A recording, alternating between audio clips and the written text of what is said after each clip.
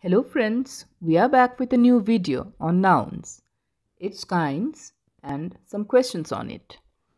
Before moving further, let me request you that if you are a new visitor to this channel, please subscribe to it as we will be coming up with more such content on English grammar and questions for competitive exams soon in future. Give us a like if it is useful to you and share it with others who are interested in such content. Before moving to nouns, first let us understand in short what is parts of speech. Speech means a sentence that we talk. Every single word that makes the whole sentence is a part of the speech. So, every single word that makes the whole sentence is a part of the speech. Then we categorize these words according to the kind of ideas they express, and they express in a sentence. So in a sentence like Rita madam is playing basketball with us in the playground. Here Rita is a name, madam is an address. Is playing is something being done. It's a work. Basketball is the name of a game. With is used to indicate the connection between two people. Then us is used instead of our names. Then in is used to say the position where Rita madam and we are playing. Whereas playground is the name of the place where we are playing. So each word used here is a part of the speech, a component of the sentence. They are parts of speech. There are 8 categories of parts of speech. Let's see them in a nutshell. 1. Nouns are naming words like Ram, Sham, Rita, Sita, playground, Delhi, Goa, etc. Pronouns are words used instead of nouns like he, she, we, they, it. These are all pronouns. Verbs are action words like play, run, eat, dance, jump. These are verbs. So something is being done. Now adjectives are describing words like fat, thin, long, short, beautiful, intelligent, difficult, good, bad, etc. Adverbs are modifiers of verb, adjective, and adverbs themselves, like quickly, simply, hardly, unfortunately, exactly. So there is a change of the verb using ly. So quick becomes quickly. Now prepositions connect nouns and pronouns, also called position words like on, above, below, under, in, before, after, etc. Conjunctions are joining words like and, but, unless, until, because. These are all conjunctions. Interjections are words of exclamation like wow, amazing, oh, what, when, alas. These are all interjections. Moving to noun, the highlight of today's class. What is a noun? A noun is the name of any person, animal, place, thing, material, and even emotions and ideas. A noun is the name of a person, animal, place, thing, material, and even emotions and ideas. So let's see some examples.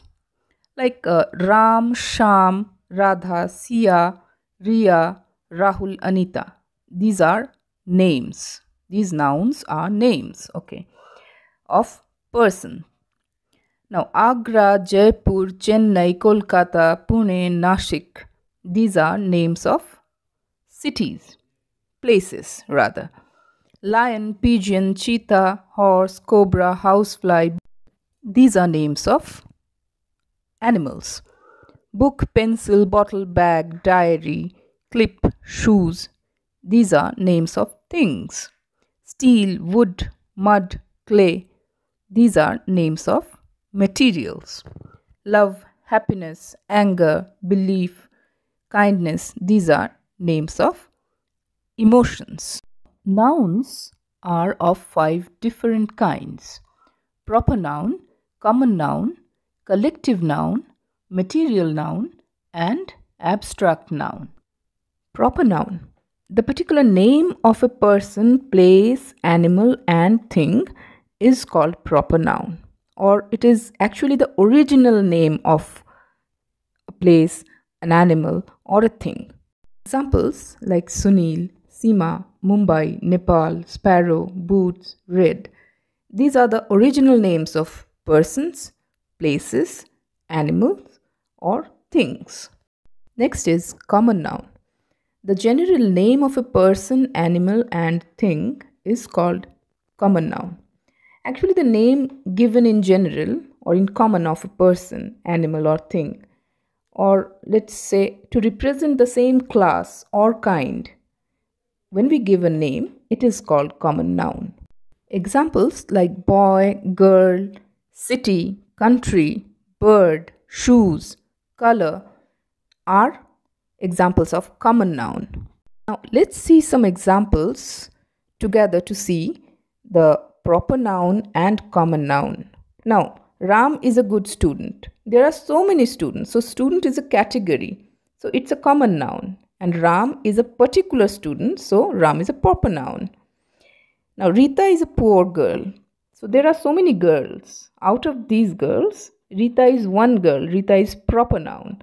And girl is common noun.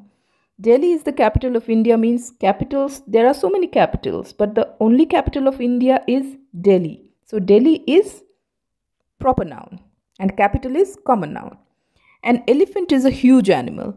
An elephant is a particular animal. So elephant name is proper noun.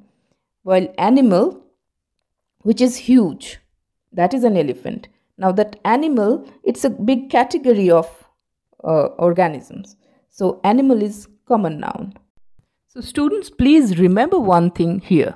It's a rule that a proper noun begins with a capital letter and does not take any article before it, while a common noun does not follow that.